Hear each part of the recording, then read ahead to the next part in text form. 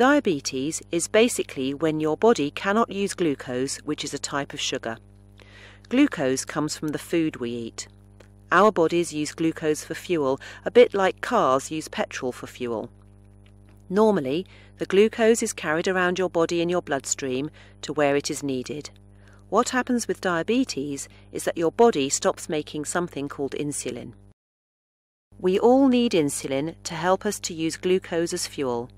Insulin is like a key that opens the door to allow glucose to get from the blood into the cells in your body where it is used as fuel. If you haven't got insulin, then the door stays locked. The type of diabetes you have is most likely to be type 1 diabetes, which is where your body has stopped making insulin. If you haven't got enough insulin, then the glucose gets stuck in the bloodstream instead of being used as fuel. When this happens, the only way to get rid of that glucose is to pee it out.